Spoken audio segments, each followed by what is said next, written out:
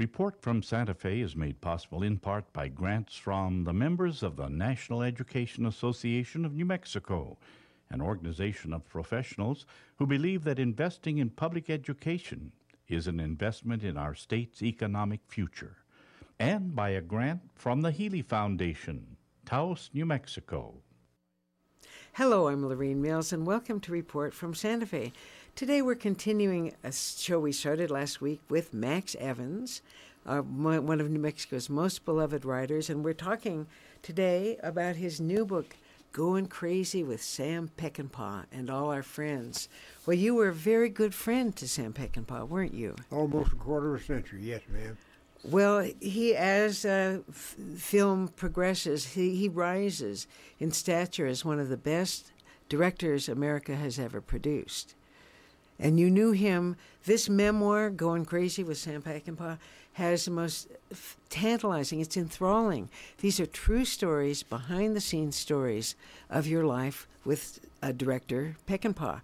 Tell me how he first became aware of you, or you became aware of him. Well, I had a very young agent, and as I was a young writer, beginning agent and beginning writer, and he called, and all excited, and said, the hottest director in the world wants to see you out here, and I wondered, what does he want to see me about? And who is he? And he said, Sam Peckinpah, and I had no idea who he was. He'd just gotten famous suddenly by a picture that had been thrown away in Hollywood called Ride the High Country, and it was a huge hit in France. They stood around the blocks, all the way around several blocks to get in that film. And when Hollywood finally caught on, then it became a hit and he became famous. So that's the concept.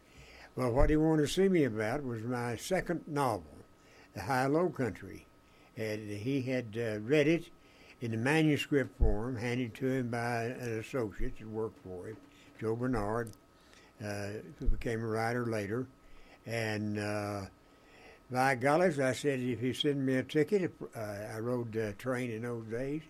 I didn't ride a plane for a long, long time, and I'll come out, meet him. But he expressed his interest with a very interesting sentence. After he read The High-Low Country, he said, I just want to meet the SOB who wrote that book. That was you. And so you went out and met him. Yes. And obviously made a very solid connection. Well, our connection was a transitional period that he loved when the automobile was just coming into the world. He remembered that happening when he was a little kid on his grandfather's ranch. And that was part of our friendship. It was because his grandfather was a rancher and a judge, and I had a grandfather who was a rancher and a judge. And that sort of tied us together immediately. We had something totally in common. Well, you write a lot about the transition of the West. I just want to say, in High-Low Country, for example, when the male protagonists come back from the war, their home ranch and hometowns are going from the cowboy on a horseback to the pickup truck cowboy. Yes, and that was a period I've spent my whole life trying to reveal as almost a history.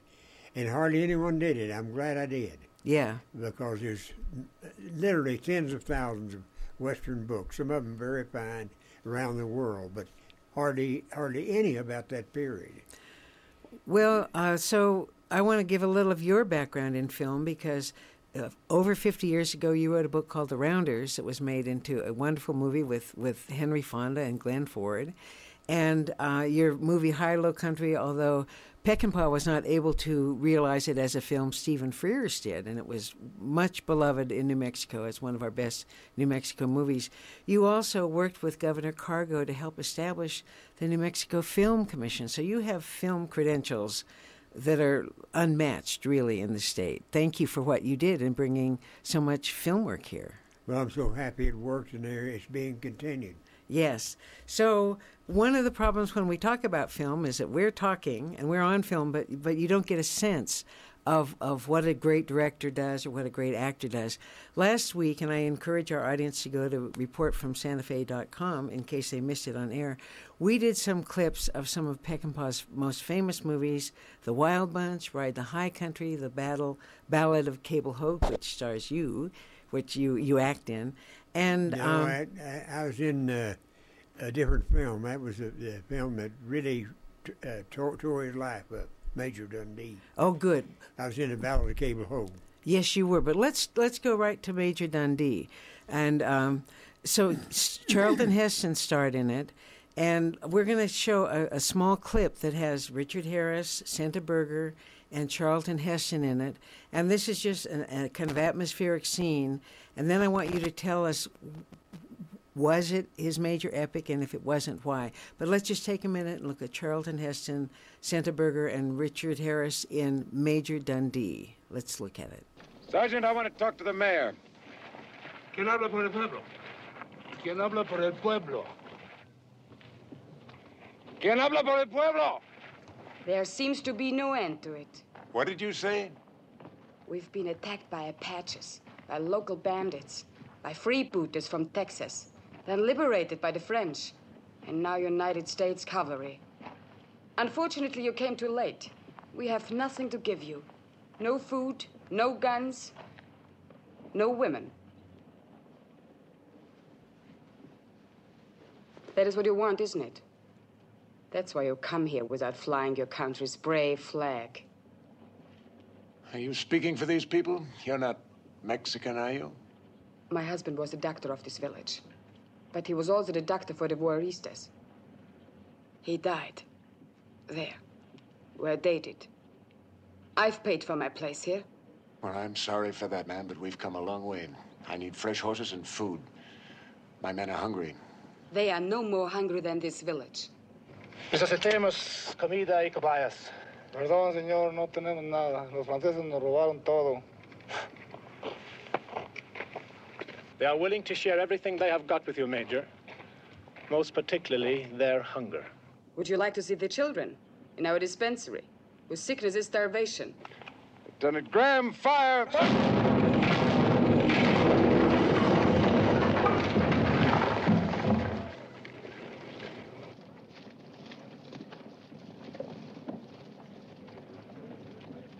Sergeant Gomez slaughtered 2 mules. Distribute the meat and whatever stores you find in that blockhouse to the people of the village. To this lady. Teresa Gertner Santiago. Ma'am. Ryan! Yes, sir. Mucho gusto, senora. Lieutenant! Well, there you have it. My goodness, don't they look young and handsome. Charlton Heston, tell me what happened, what he did. The studios wanted to mess with Peckinpah's vision. And what did Charlton do?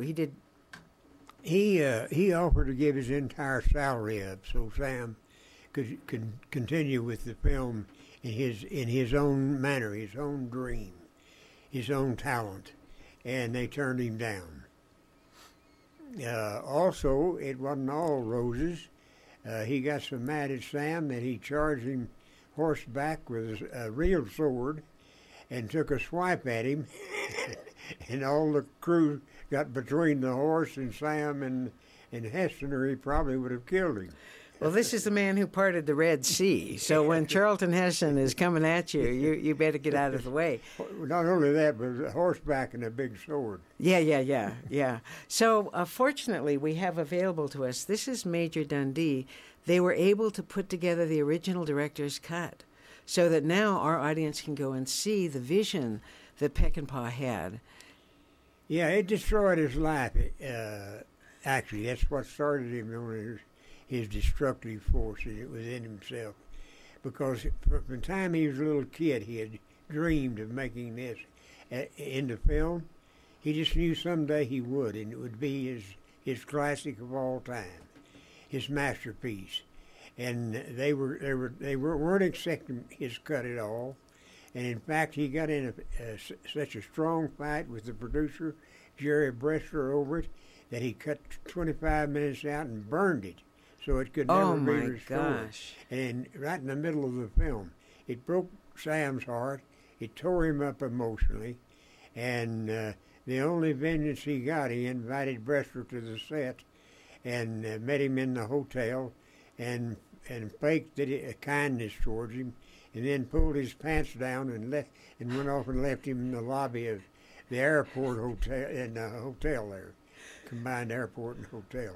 Well, that's one of the stories in your book, Goin Crazy with Sam Peckinpah. These are, it was the golden era of Hollywood, and the characters, the personalities, that was quite an amazing thing. But as a result of that, he had to go to England when he made Straw Dogs. Yes, he did. And that happened, that picture, he liked that picture and worked on that script because of his total admiration of Ardrey, who had done the 2 books, Territorial Imperative. And I had read them at the same time. Sam and I had talked a great deal about it, and how much we loved it, how much we believed it. He believed it to the point that he turned that entire picture into like a little sparrow sacrificing his life to a hawk coming to get the little birds, and into where Dustin Hoffman finally, with the pressure of people offending and attacking his family, he finally broke down from a gentle, kind person into a raging maniac to protect his own. And that's where the violence started. And it came from Robert Ardrey's book, Territorial Imperative, which influenced Sam's life. Right. I remember I read Territorial Imperative at the time, but we're going to take a little look at this. This is Straw Dogs, filmed in England, starring Dustin Hoffman and Susan George. And we're going to show the clip where Dustin, as a mild-mannered mathematician, is under threat from people in the village. His wife is being threatened. And in this clip that we're going to see, he steps up. He goes from the pacifist to the man, as in Territorial Imperative, defending his home. Let's look at Dustin Hoffman and Susan George for a moment.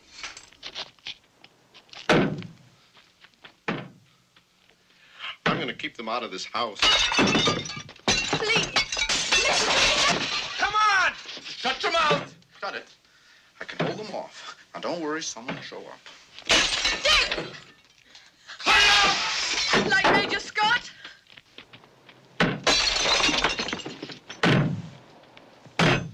David, how are you going to keep them out?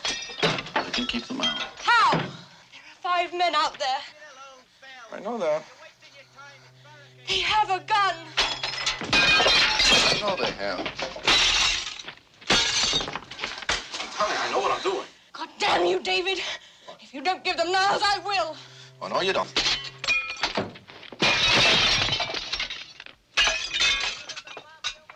This is my affair. The lights. Go upstairs and turn on all the lights. They won't be able to see me, but I'll be able to see them. Go ahead. No. No, I won't. Go. God damn you! Move! Move!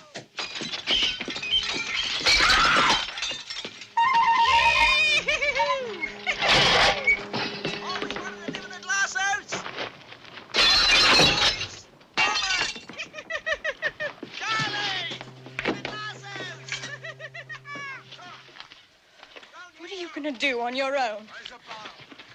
Do we have any rope? Huh? I'm talking to you. Do we have any rope? No. I suggest you get out of the way of the windows. I also suggested you turn the rest of the lights on upstairs. Do we have any wire? I told you I won't help you. I see. Why don't you entertain Niles? Well, that is very, very powerful. Very powerful. But you just see him, and then he comes up with all these diabolical ways to beat the people that are attacking him. But this is was this one of the only non-westerns that Peckinpah did? No, he did several. Osman Weekend, Convoy was right. halfway, a western halfway not. Yeah. And several others. Killer Elite. That's right.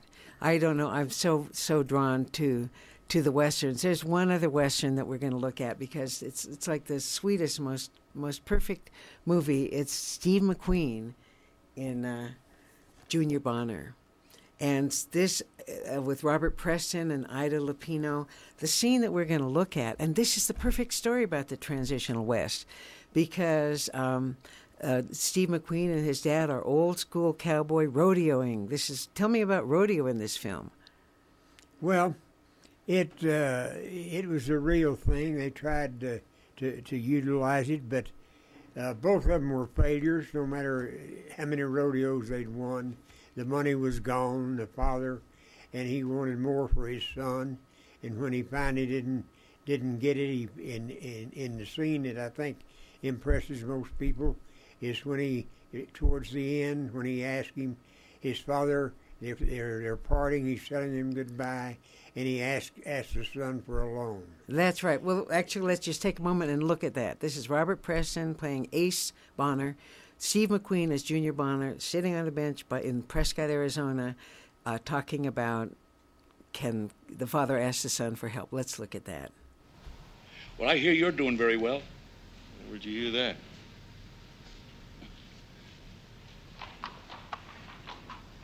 Taking care of Mom, are you? Oh, not much. She's selling antiques out the townhouse. She's happy.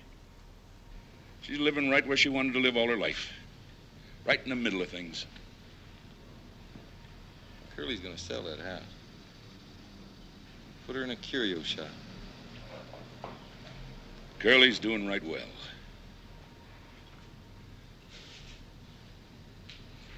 Junior, I'm going to Australia. What are you going to do? Hunt kangaroos? Gold for the finding, that's what. 150,000 square miles to prospect. And sheep, merino, finest wool in the world. I already made the down payment. How'd you like to come down there with me?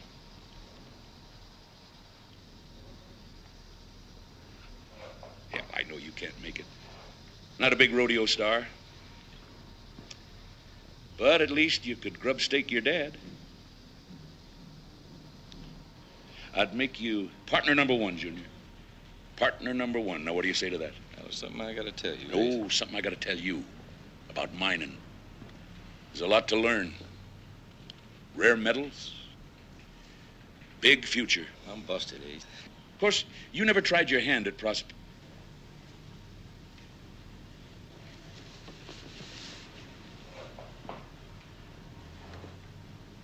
Busted. Flatter than a tire. Well, there it is. At the end, in frustration, he just knocks his son's hat off. And, Steve McQueen says, I'm busted. Flatter than a tire, a flat tire. And then he goes on to win some money and is able to help his father. But it's a dynamic because the other brother is selling mobile homes and totally transforming the West, having these canned fake Western shows. And this is a theme that you have explored so much in your work and that Peckinpah really just makes a jewel of a film with Junior Bonner. Well, that particular scene, let's go back to that. The screenwriter, Jeb Rosebrook, was a very, very fine screenwriter. But when they were having that scene together about both of them actually having to admit they were broke, and he just slapped Steve's hat off. That was invented. Sam invented that on the motion. Right Oh, at that really? instant. It was not in the script. It worked magnificently. Yeah. It added enormously to the film because that's what his grandfather did to him. Instead of when he was a kid, instead of spanking him or anything else, the hat was the proud thing of all the people that worked with cattle, and he would slap his hat, and that was his punishment when he would goof up. And it came to him. You see the influence that I've talked about of his grandfather on the ranch? Well, there it was, in a great film, in my mind, the finest rodeo film ever made. Tell me a few of your adventures with director Peckinpah, with Sam Peckinpah, your friend. You talk in the book. These stories are so good. You talk about a time when you were at a party at his house and he pushed you fully dressed into the pool. Tragic flaw being that you don't swim. Well, I had a visitor that had driven me to meet Sam from Dallas, Texas. Perry Nichols, a very fine man, fine artist. He's long gone now, but I thought he and Sam would get along. They did. They respected one another, and so we were at his house, and he decided we'd go down in Malibu to Holiday House and have some drinks, and we were just having a grand time. Everybody respected everybody else's work. We were all professionals at what we did. We were all sort of crazy, and everything was going beautifully, and we left that bar that night to go out to our cars, and we had to walk to the swimming pool.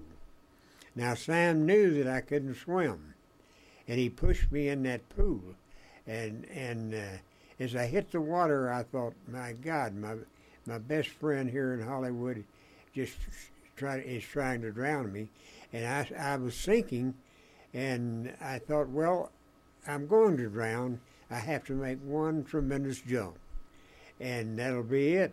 My boots were filling up with water, and it was really a jump. I just barely made it, and I got both hands on the edge of the pool, and I'll be darned if Sam didn't kick one of my hands loose, and there I'm hanging by one hand, and I thought, if I'll somehow make it if I can just hold just a second. But I was certain he would kick my other hand loose, and I was done. Yeah. Literally done. And Nichols wasn't very big. He's only about Sam's size. But he was very strong, and he had grabbed him and pulled him back from the pool. And I somehow gathered the strength and got out of the pool. Then we go home. We go down. Everything seemed to be fine, except when we got in there, I said, Sam, I was still choking. Yeah. The water was hurting my lungs. I had torn a rib, cartilage completely loose, and I thought, well, what am I going to do? I didn't know, but I said, shall we have another drink? I had spotted an ashtray there with several cigarettes in it. So, believe it or not, he said, oh, sure. He wasn't paying him a lot of attention, and I just poured every kind of booze he had, mixed it all up in that ashtray. It was behind his bar, and handed it to him. I couldn't believe it, and he didn't study what I had handed him, but he took a big drink of it. And then I said to him, just as he swallowed that wondrous cocktail I'd made for him, I said, Sam, you tried to drown me. You tried to kill me. And he admitted it. And he said, you had talked to Perry Nichols about selling my book, The Great Wedding, to Gene Kelly in the morning. And I did have a meeting the next day with Gene Kelly about this book. Well, he seemed to think he hadn't bought that book. He didn't own that book at that time. But in his mind, he owned all my works. And he'd gone into a rage, and it flipped him over that I was deceiving him. So I had no choice. I thought, well, I'm going to break his neck. There's nothing else left to do with a human like this. And I had made one sad mistake. I'd forgotten that he had been in the Marine Corps. Ah. So, you know right where he kicked me. Oh. Boom. And it weakened me to a great deal. And instead of lifting him way above my head and bringing him down and breaking his neck like a dry stick, I could just barely get him up about chest high. So I put him as hard as I could towards the floor, which wasn't very hard. It's just a drop, really. But he was screaming and couldn't get up. He tried to stand up, and he started screaming. He said, Max, you broke my leg. And I never will forget that, nor will he, wherever he is, down or up, or wherever he is this moment, because he will remember that I walked over and patted him on top of the head and apologized profusely. I told Sam Peckinpah that I was very, very sorry that I meant to break his cockeyed neck. Right, you apologized for breaking his leg because you meant to break his cockeyed neck. Yes. Yes. Well, we're speaking today with Max Evans. These stories and many, many more are in Goin Crazy with Sam Peckinpah. I want to just kind of go out. We'll leave the show. He had you acting in The Ballad of Cable Hogue with Jason Robards and Slim Pickens.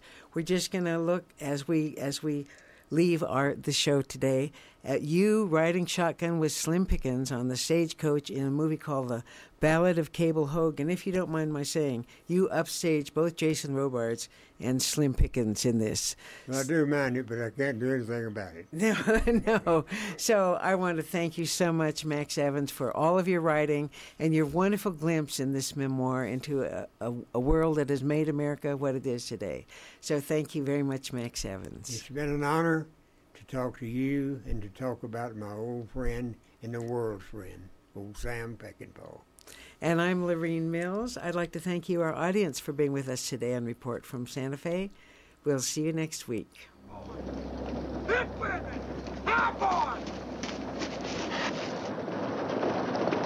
wait a minute, fellas. Please. Something the matter? Why are we stopping? Are we in trouble? He is, we ain't. Nice evening, fellas. You're a long way from home.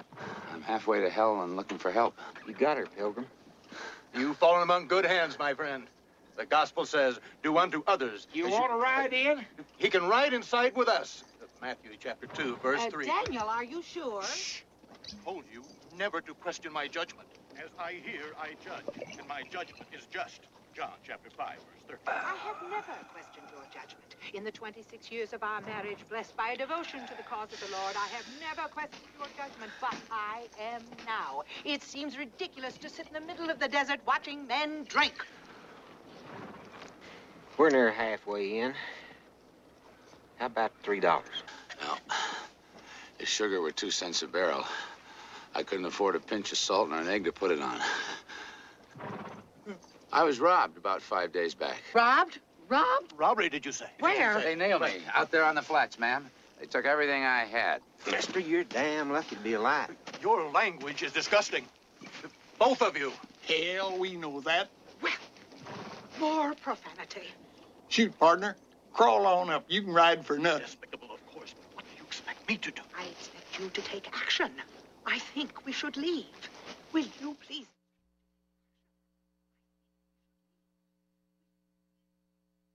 Past archival programs of Report from Santa Fe are available at the website reportfromsantafe.com.